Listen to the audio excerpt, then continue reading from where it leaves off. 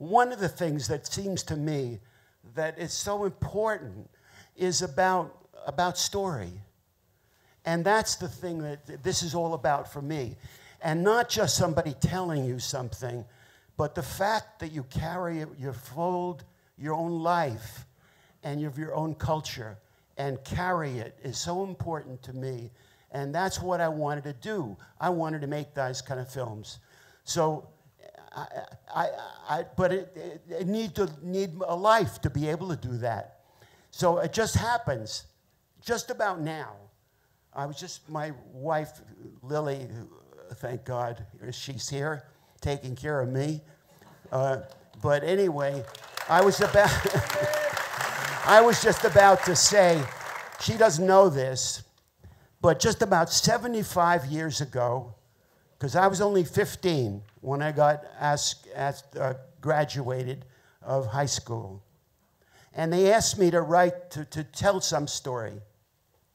And because I was, going to graduate. And I didn't tell anybody these stories, but this is the truth. And so I was, mostly my head was full of things like Moby Dick and Conrad and people like that. That's what carried in me, in my head. That's the way I learned about things in the books. And then I decided that sometime I had to be out in the world and lived. So anyway, I was asked to talk to this group of this graduating, and so I had to speak to them, and I'll never forget it in my life because this was 75 years ago. I walked out to the center of this place, right like this, pick up this thing, and I looked at everybody. I couldn't say anything. And then, right, there was beginning giggle. And then a little bit later, it was laughter. And then finally, I just left. And that was at least a minute that I was standing there because I had nothing to say. So that's why I realized that the people who don't have a chance to speak, those are the people who don't hear them. I wanted to make those kind of films. That's why I lived with other people, so I'm lucky. So I know I'm going on and on, but last thing I just want to mention, the last thing, and I'll get finished, is so I wanted to live with that people who were so eloquent and who had something to say and capture their own culture.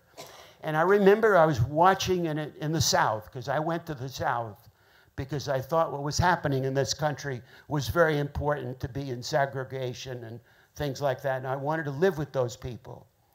And I lived with a man, I don't remember his name, but he was plowing with his mules, and he stood next, and I was talking to him, and he said to me, he said that Lincoln lived off slavery from the yoke, but he left us with the bowl. So here am I, God, this lucky a person to be able to be talking like Melville, really, that I could, a person, that ordinary people, and this guy telling me that Lincoln lifted the yoke. And that's the yoke that you carry the two mules. And the bowl is the wood of the bowl that makes so you can carry it.